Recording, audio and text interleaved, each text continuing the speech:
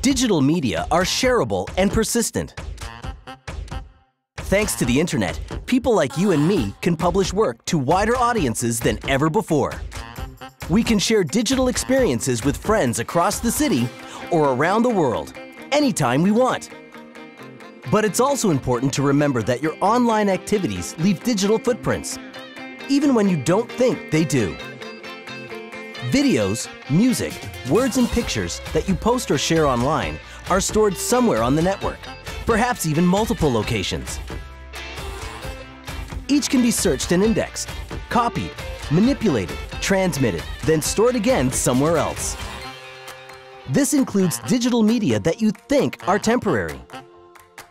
Every interaction is converted to data, aggregated, and can be analyzed by others.